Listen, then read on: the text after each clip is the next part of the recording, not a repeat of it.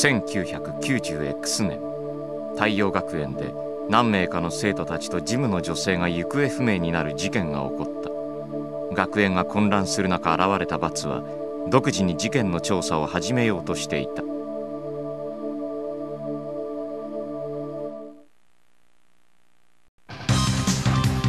お前らな、いい加減俺をつけ回すのはやめろ。君はあの事件のことを探ってるんだよね。私も待っててよ。理由を強いて言えば空気委員としての義務だ。ご苦労なこった。とにかく何の事件か知らねえし関係もねえ。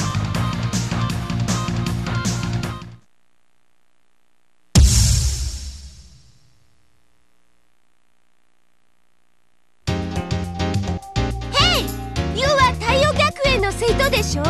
襲撃されたって本当ですか？変だな。君たち他校の生徒がなぜ学校が隠しているはずの事件のことを。口の利き方には注意しろよ。貴様らを生かすも殺すも僕たち次第なんだぜ。まさかてめえらがやったのか。だとしたらどうする。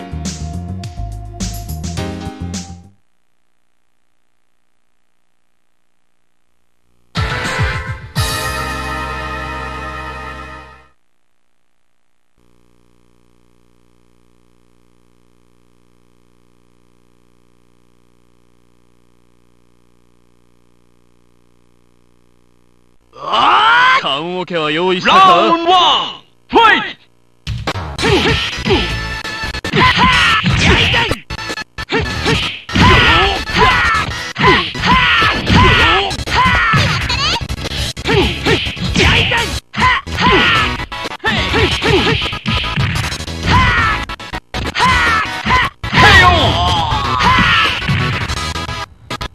こんな拳じゃ誰も守りやしないぜ。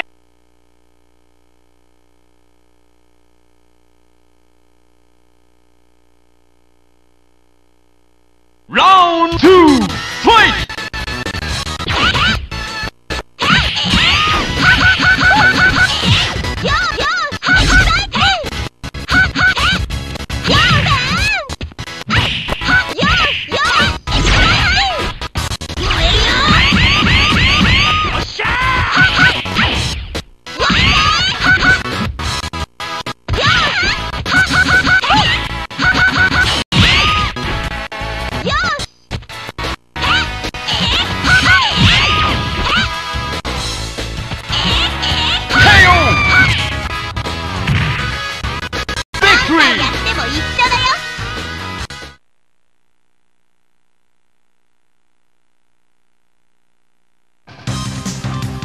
てめえら母さんをどこにやったんだ。母さんって？日本人にしてはなかなかやるじゃないか。まあ特別に教えてやろう。貴様らの高校を襲ったのはジャスティス学園さ。嘘！ジャスティス学園ってあの超エリート校の？どうして？ユウたち知りたいか？でも教えてあげないね。ミたちに任せておくことね。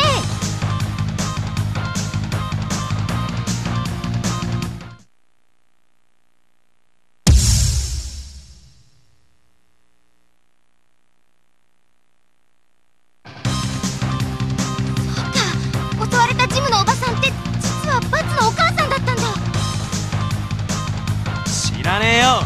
とにかく興味本位のやつは迷惑なんだよ。迷惑ってそんな。私は学校を守りたいだけだよ。ほらそこのクズども、総番長やったらまさかてめえらじゃねえだろうな。何のことかわかんねえが俺たちとやるってのか。覚悟しろよ。手加減はしねえからな。俺たちだってさ、さっきまで迷惑って言ってたのにね。まったくこっちこそいい迷惑だ。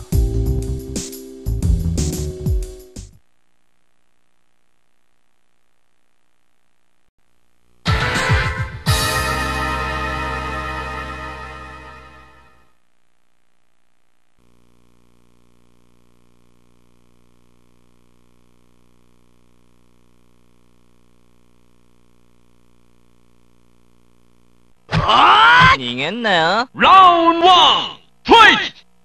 こっ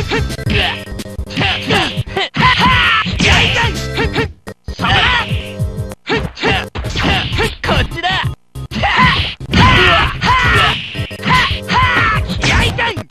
こっちだ。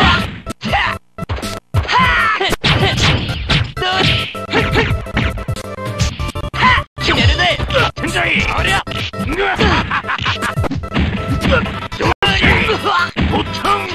れな。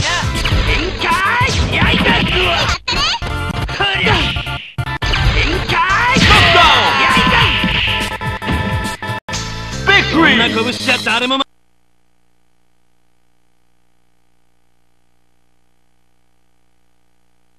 ラウンド2ファイト。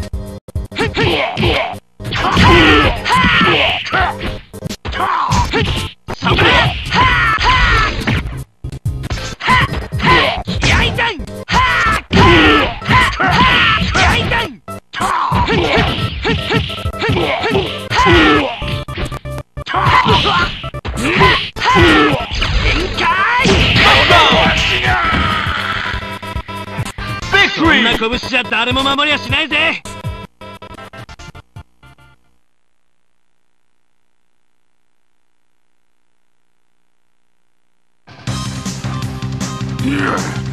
チートばかり油断したわい。よっしゃ、もう一度勝負じゃい。ガン、やめろ。いきなり襲ってすまない。我々は総番長を失い気が立っていたのだ。こんな奴らに謝んじゃねえよ。失った？殺されたのか？そんなことは聞いてないぞ。京介？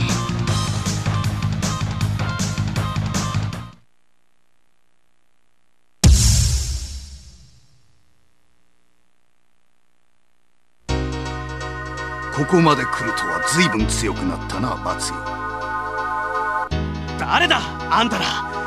なぜ俺の名前を知っている？覚えていないのも無理はない。お前が赤ん坊の頃に会ったきりだからな。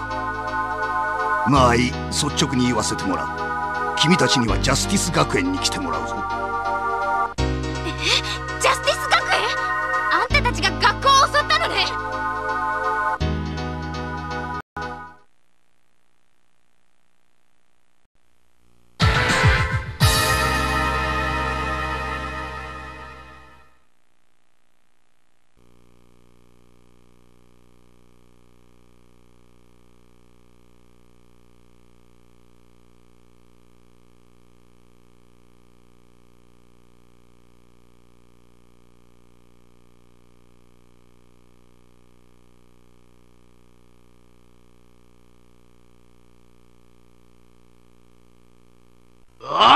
見極めるとしよう。ファイナルラウンドファイト。滅びよ。もうやめたまえ。やす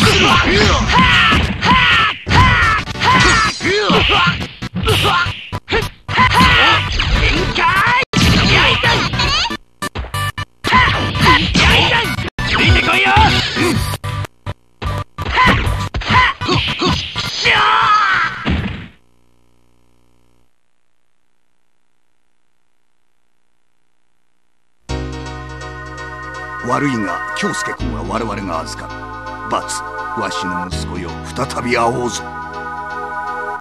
息子ってバツ、君のせい？君がみんなをひどい目に遭わせてるの？俺は違う。本当に何も知らねえんだ。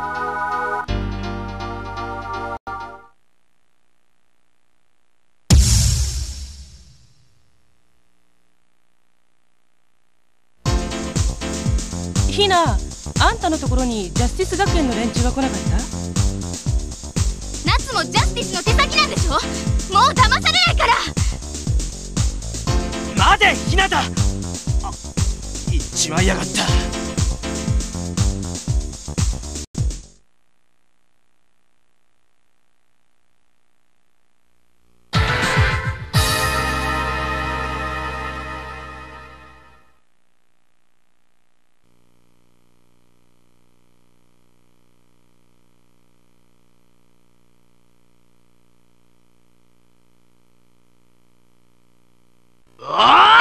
でもおいで。ラウンド1ファイト。やいたいそこだ。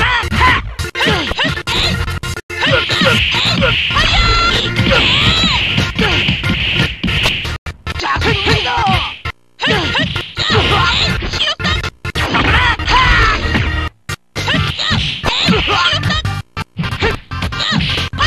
ついてこいよ。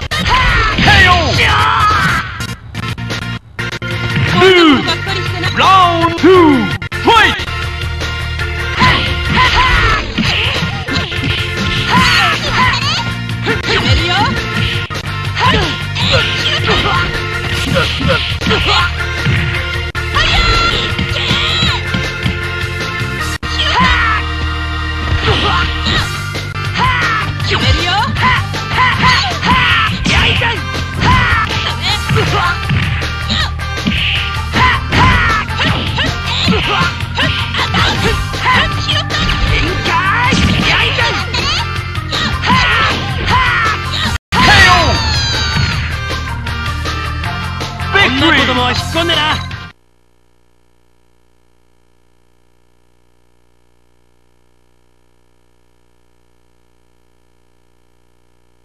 ファイナルラウンドファイト。行ってみやれ。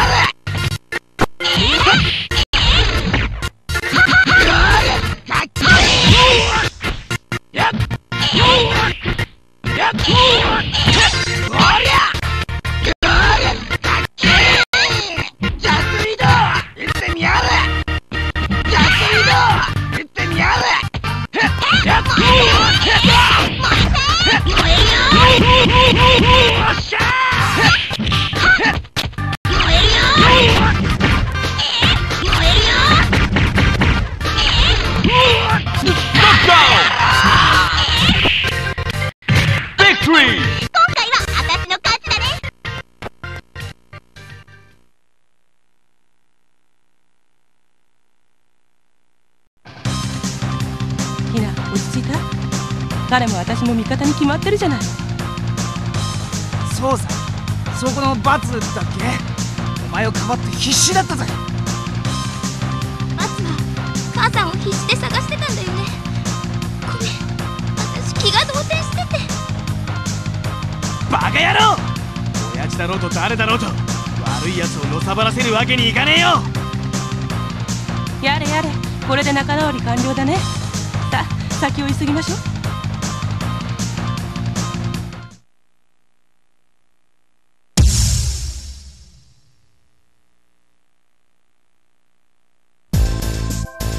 君たちは太陽学園の生徒ですね。誰？あ、ロイじゃない。どうロイ、あれから情報あった？待て、ひなた。こいつら目つきが変だぞ。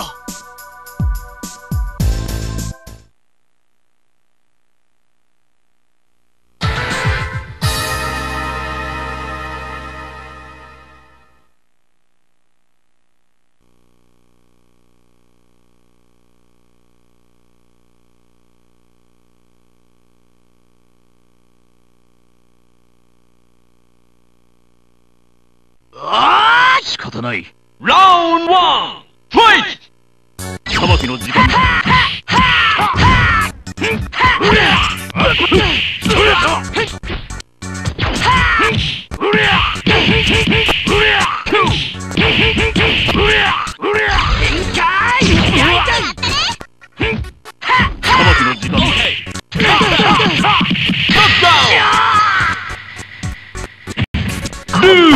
お許しください。ラウンド2ファイト。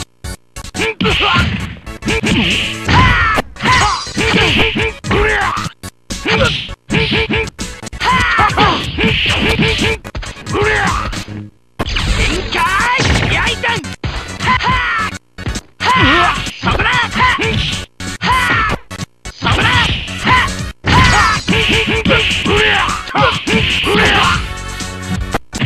裁きの時間だ。裁きの時間だ。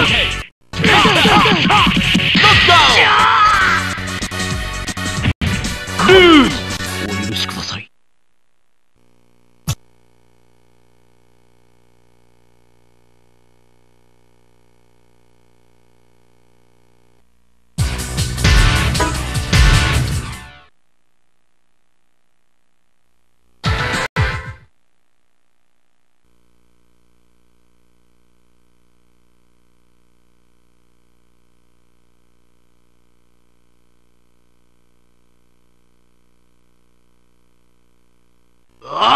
仕方ない。ラウンドワンファイト。裁きの時間。限界やいだい。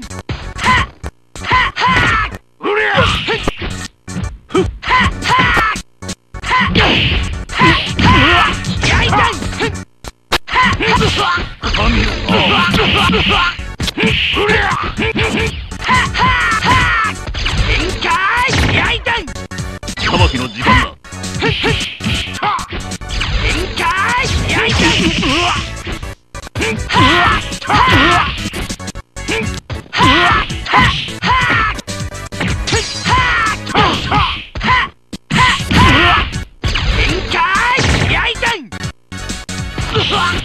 ついてこいよ。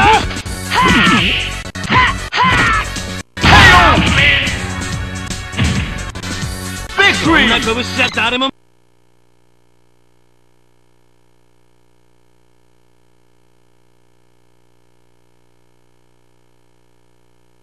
ラウンド2ファイト。カモンベイビー。甘い。ツイスター。甘い。クロスカッター。ガッガッ。ガッガッガッ。ヘイゴー。ヘイガッ。ガッヘイタッチダウン。ガッガッ。ヘイカモンベイビー。ツイスター。Come on, baby! Hey! Twist up! Let's cut up!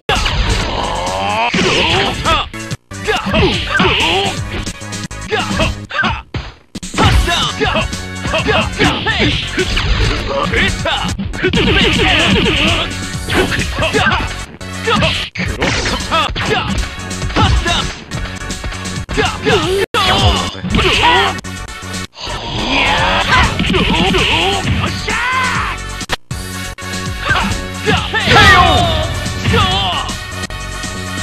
認めてないものだな。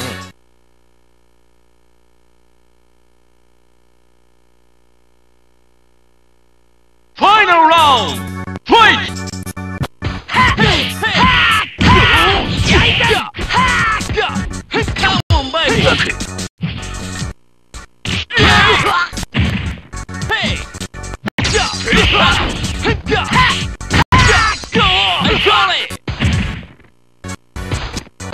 計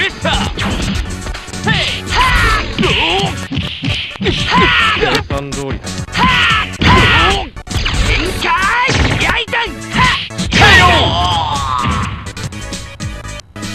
そんな拳じゃ誰も守りはしないぜ。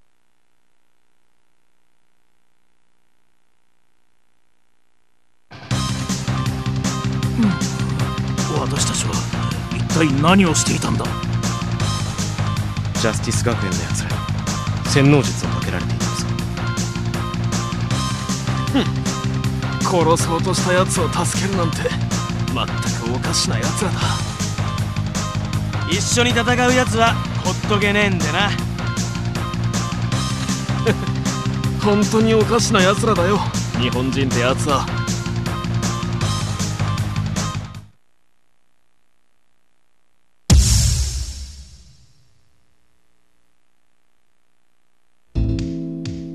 やっと僕も目が覚めたようだ。もっと早くここに来るべきだった。何ぶつくさ言ってんだ。早速敵さんがやってきたぜ。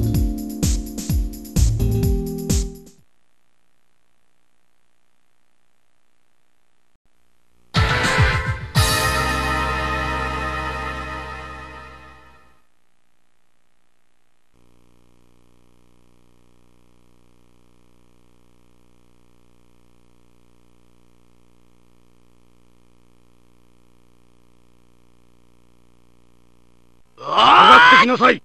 ラウンド1、ファイト。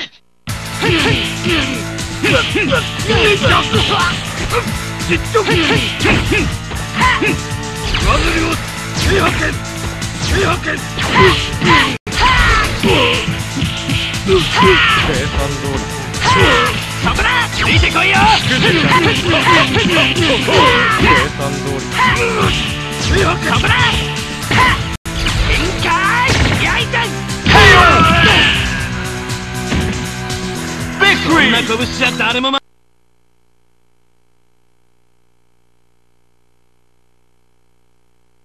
ラウンド2、ファイト。行くわよ。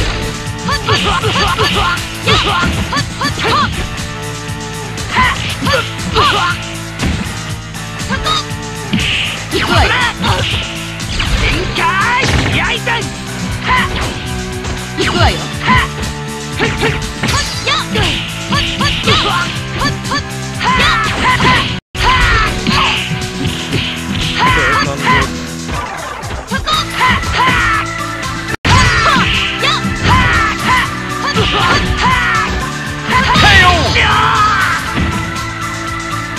それくらいにしておきなさい。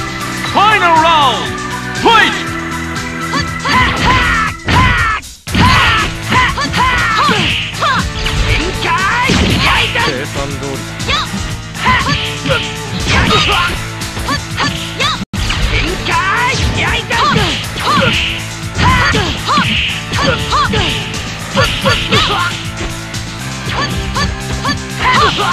行くわよ。行くわよ。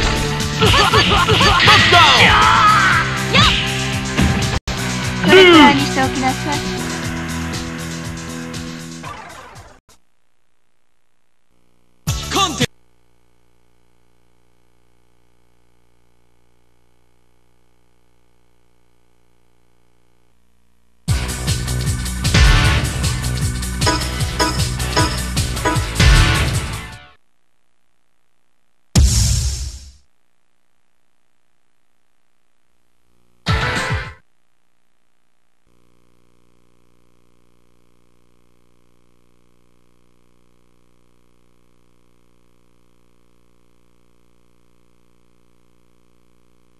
遊びじゃないよ。ラウンド1、ファイト。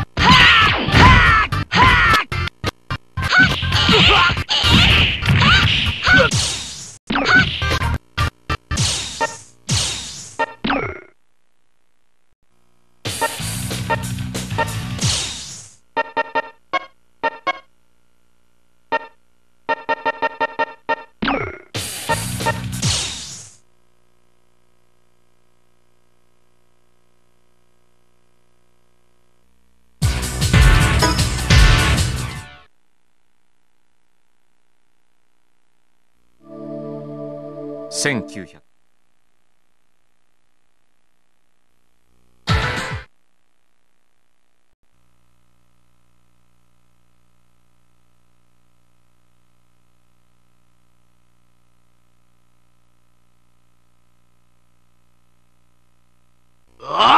棺桶は用意しファイナルたか。ラウンド、ファイト。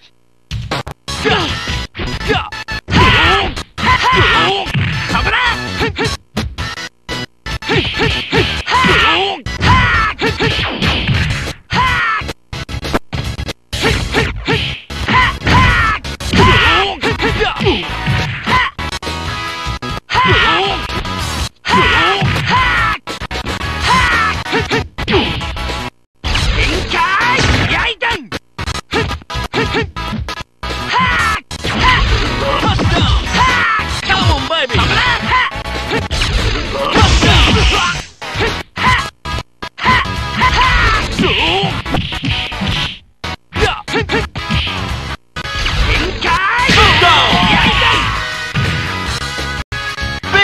拳じゃ誰も守りはしないぜ。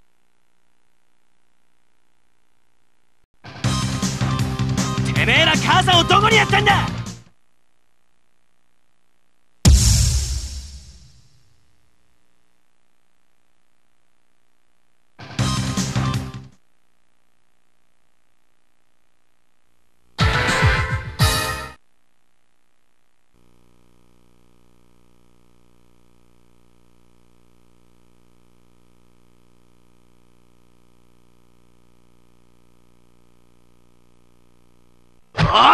逃げんなよ。ファイナルラウンドファイト。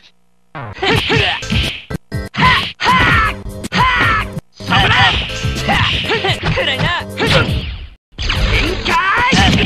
計算通りだ。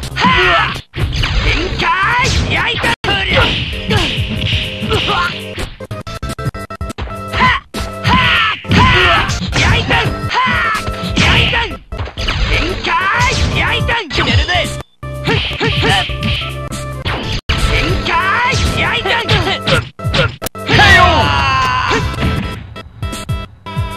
そんな拳じゃ誰も守りはしないぜ。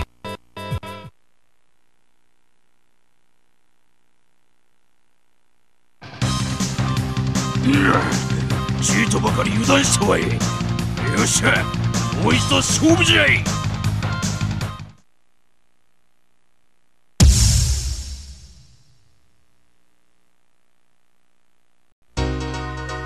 ここまで来るとは随分強くなったな、バツよ。誰だあんたら。なぜ俺の名前を知っている。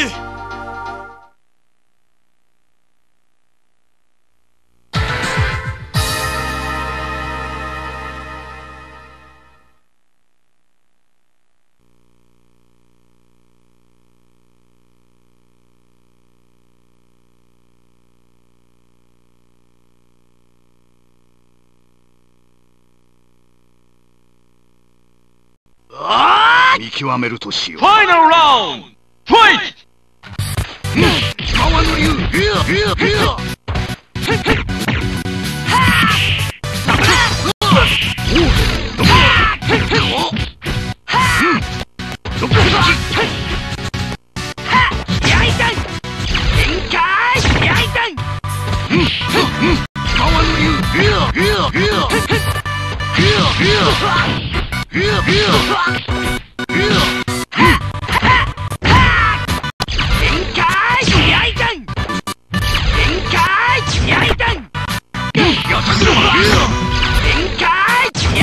計算通りだ。ついてこいよ。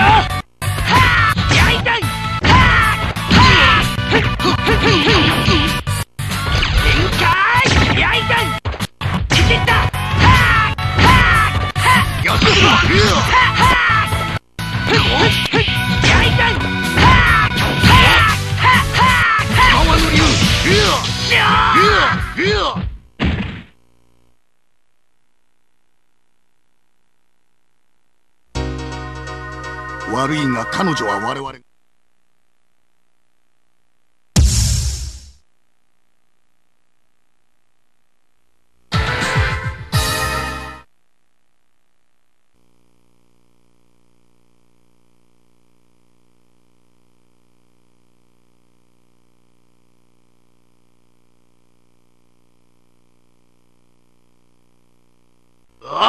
いつでもおいで。ファイナルラウンドファイト。決めるよ。それ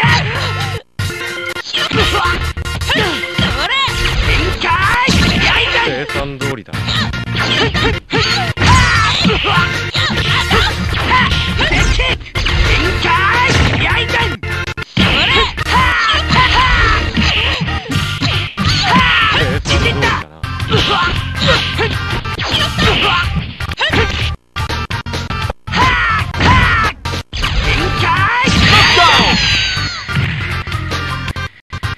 女子供は引っ込んでな。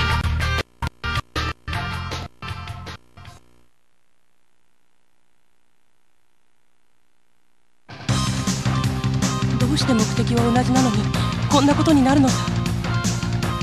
ごめんよ、おいらまたやっちまった。だからジャスティス学園に負けるのかな。すまねえ、俺の方こそ日向を連れ去られてどうかしていたぜ。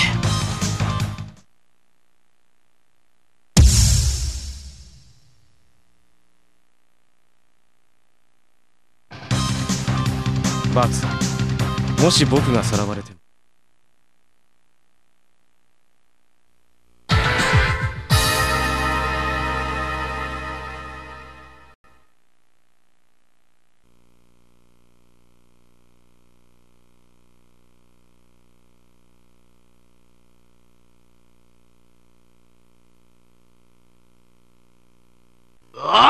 仕方ない。ファイナルラウンドファイト。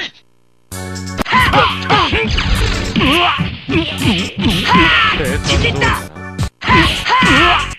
展開やいたん。展開やいたん。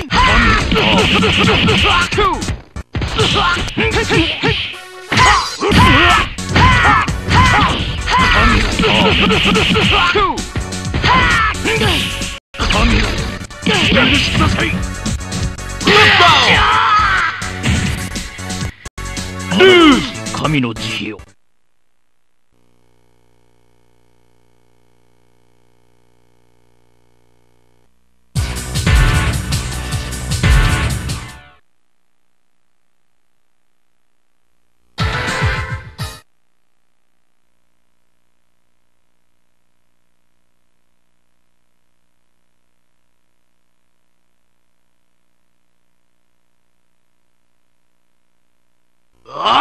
仕方ない。ファイナルラウンドファイト。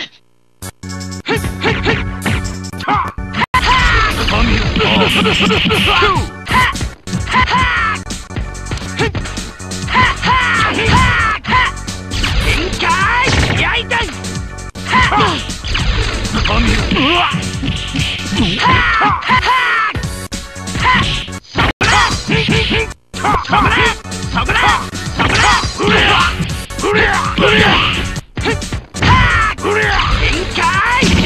計算通りだ。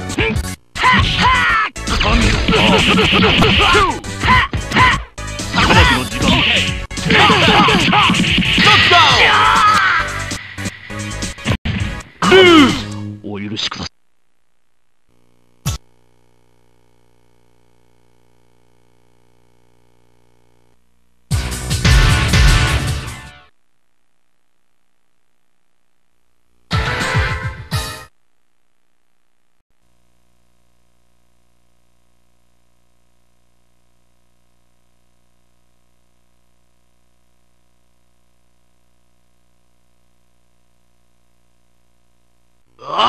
仕方ない。ファイナルラウンドファイト。計算通りだ。やいたん。やいたん。展開やいたん。裁きの時間だ。裁きの時間だ。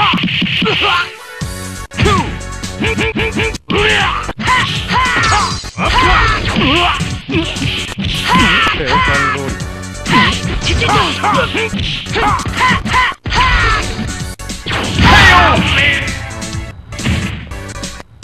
そんな拳じゃ誰も守りはしないぜ。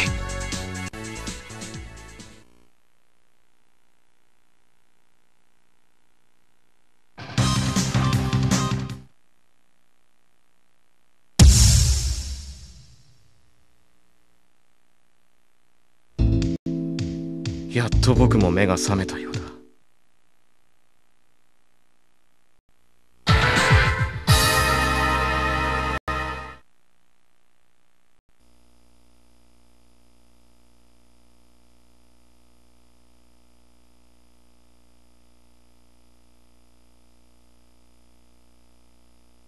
上がってきなさい。ファイナルラウンドファイト。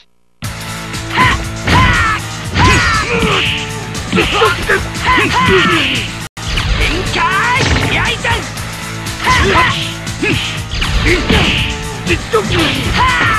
展開やいたん。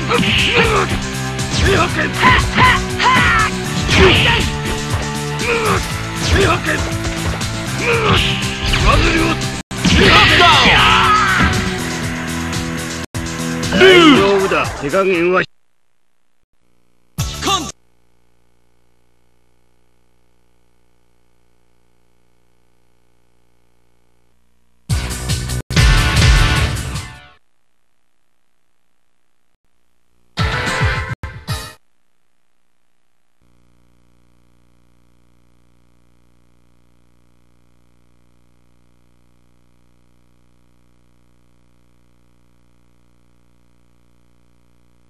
上がってきなさい。ファイナルラウンドファイト。計算通り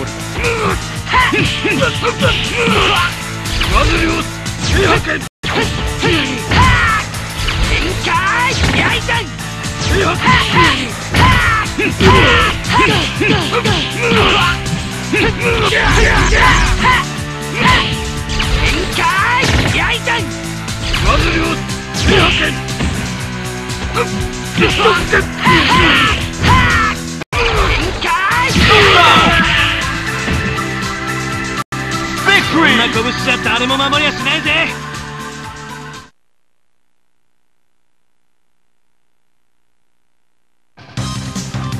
おいてめえら、母さんをどこへやった。日向は無事なのか。誰だそれは。第一、ここはどこなんだ。やはりダメだ。こいつらも洗脳されてたよ。くそ、中に行かなきゃわかんねえか。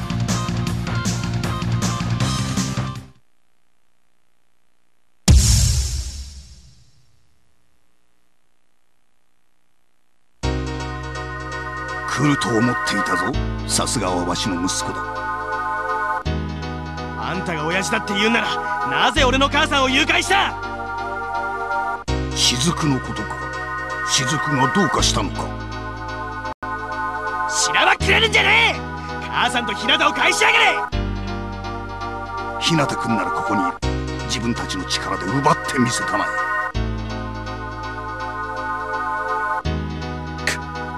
やはり日向のか。まさか母さんもそんな目に。あんたが俺の親父ならなおさら許せ。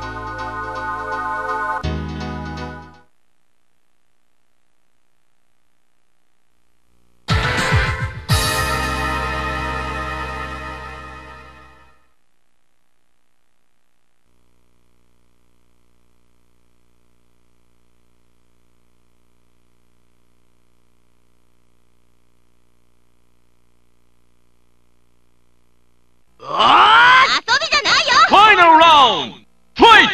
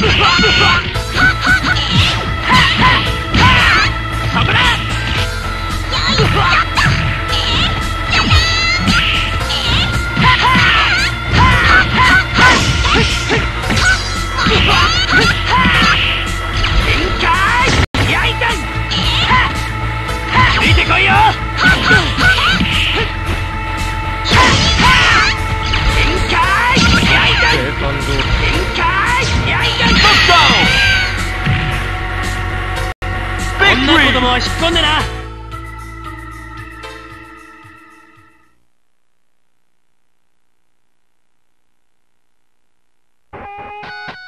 雷蔵は倒され、バツの母親は無事に助け出された。そしてようやく太陽学園にも平和が訪れた。しかしバツは気づいていた。自分と戦う雷蔵の目に悲しい光が宿っていたことに。母親の病気を治せるのは雷蔵ただ一人であるということに。雷蔵の奥に潜む巨大な影を倒すまでバツには平和が訪れることはない。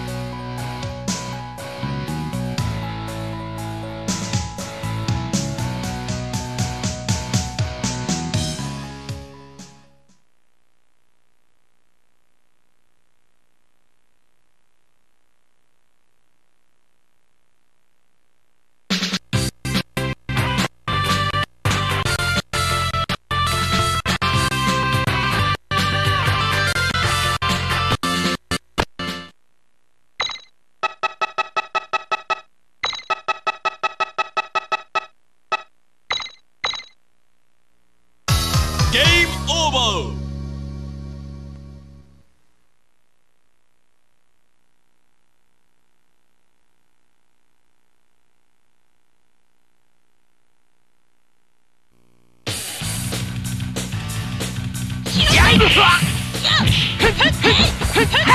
やいたん。ライバルスキル